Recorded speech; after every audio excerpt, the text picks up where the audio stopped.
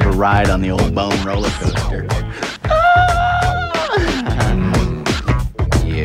Yo, 6 o'clock every morning, you waking up yawning to the sound of your alarm clock alarming. About an hour from now, you should be at your place of employment, which is annoying cause it's so boring.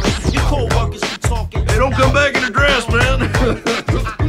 Big fake. I wonder why your workload is so enormous, because your boss just laid off 3/4 of the whole office. People get depressed, they get ulcers from the stress that the corporate environment causes. Regardless of how you ultimately want to solve this, seems to me like you got 1 in 4 choices. You could take a new job offer for more chips, stick it out a little longer, or forfeit. But my advice to anybody, I'm working at Hooters now, you know, and it's very cool.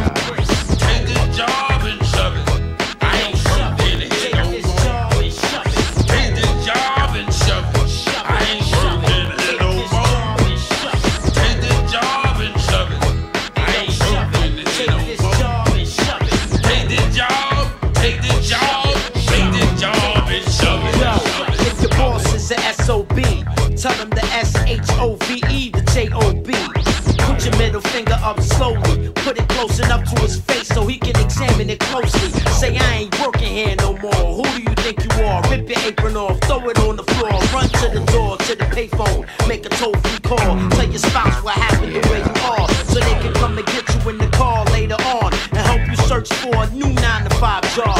If the unemployment line ain't that long, you can take your time filling out W-9 forms. Eventually you get on if you try hard enough, and you get money if you keep punching your time hard enough. Maybe you hate it, maybe you love it, but if you hate it, all you gotta do is get mad and tell your boss to Take this job and shove it.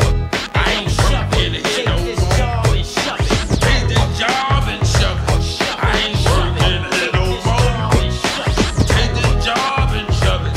I ain't working here no more. Take this job, take this job, take this job and shove it.